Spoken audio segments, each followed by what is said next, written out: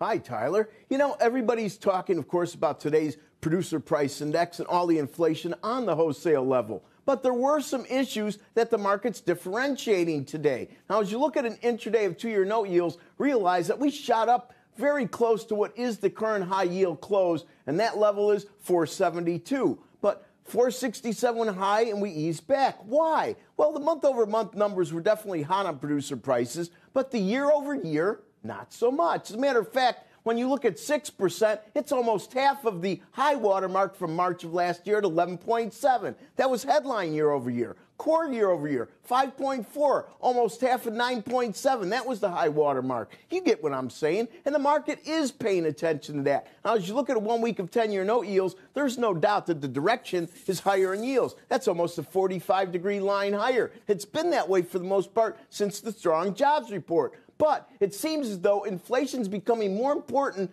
than weakness in the economy as the Fed keeps tightening. Look at 2s to 10s. It is now at 76 basis points. It was well over 90 intraday, of minus sign, of course, so much less inverted. 3-month versus 10s, much less inverted. This is something to pay close attention to. And finally, despite PPI month over month, look at Fed Fund futures for August. This is the fulcrum, the pivot where prices stop going down and start going up. It is higher by about 7 basis points than its CPI close at 94.71.5 on Valentine's Day. Kelly, back to you.